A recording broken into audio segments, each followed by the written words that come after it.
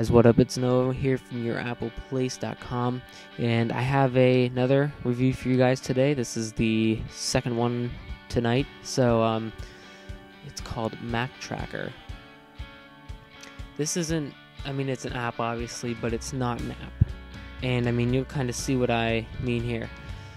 All this is it shows every single thing that Apple has ever made, and it gives you all the information about it. So here's a Macintosh Performa 578. Double click on that.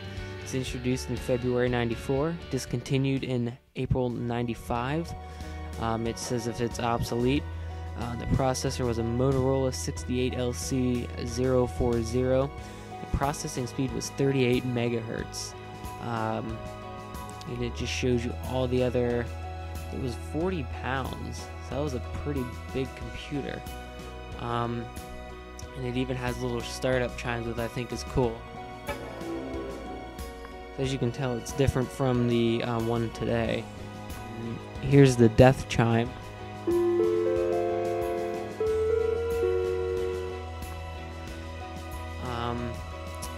That gives information here about the iPod Touch. Here it has all the information about it. If I would go to my computer, it is introduced in 07, discontinued November 07. The initial price was $1,099 and $1,299 for the white and $1,500 for the black. It's still supported. Obviously, I still get updates. An Intel Core 2 Duo. I have 2 cores. I can support 64-bit. I have the 2.16 gigahertz. All the same, pretty much. It's 5 pounds. The original OS was Mac OS 10.4.9.